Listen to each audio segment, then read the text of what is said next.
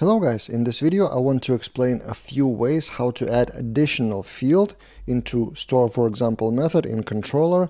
A typical example would be, what if you want to add a user ID for each new model? So task create and you need to assign user ID that would come from authenticated user session like auth ID.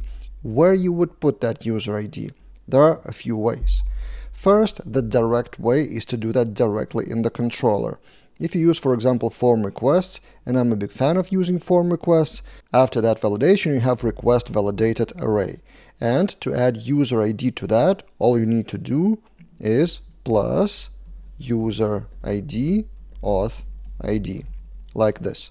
Provided, of course, that this controller method is under middleware auth and you do have that auth ID here. Otherwise, you need to have some if statement here or try catch or something. So that's one way, directly in the controller.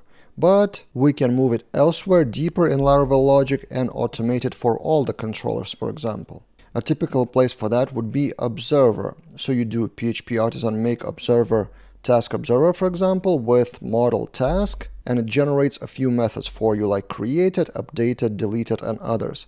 But also you can specify creating, not just created. So created is fired after the eloquent creation of the model. Creating happens before. And then in here, when you provide the task as a parameter, you can override or add more fields here, and they would be saved before the creating of the model. And then in the controller, you don't need to do that at all. The controller stays shorter and the logic is passed in the observer. That said, this observer method is not officially documented in Laravel docs.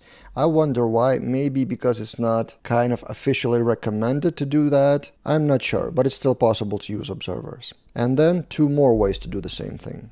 Another place where you could hide that logic potentially is the model itself. So do not create a separate observer. You can create a boot method inside of the model called the parent boot, and then do basically the same thing as the observer, creating, and then you add user ID. It's basically the same thing as creating here, just in a different place in the model itself. And side note, maybe you would say that it's possible to use attributes for that, like mutator in the model, but mutators and attributes are used only for transforming the same value into something else. So for example, if you pass user ID, you could transform it to some other value. But in this case, I'm talking about the example of passing a new field, so you cannot do set user ID attribute because there's no user ID passed in the first place from the request. Okay, so that's third way, and I want to summarize the second and third way. So observer or the model, automated user ID assignment. This is pretty dangerous and risky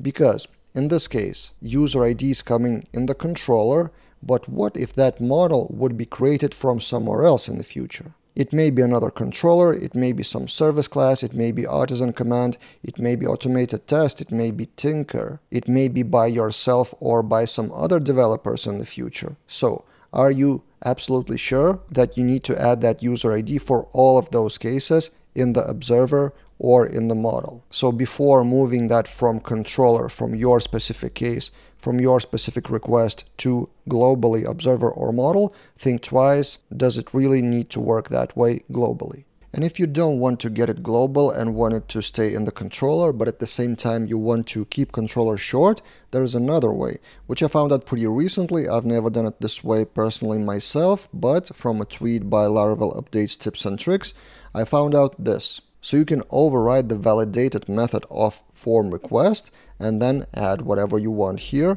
using parent validated and array merge, or you can use the same plus syntax that I've used in the beginning of this video and add user ID, so it would be returned here in the request validated automatically to the controller. Not sure, I haven't used it personally myself. I've been always using either in the controller, so it would be directly more readable what is happening, or if you want to hide that, I personally used observers or model boot method.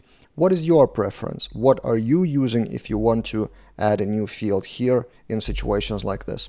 Share in the comments below. And if you want more Laravel tips, tricks, tutorials, and courses, visit my newly refreshed laraveldaily.com, which I will advertise on this channel more often because I'm moving from Teachable platform to laraveldaily.com, so there will be always new articles. You can search for YouTube video here as well. On the website, there are premium courses, so you can subscribe to yearly membership to get premium articles like this one about inertia. And you can subscribe to all the new content that I will publish here and on YouTube channel.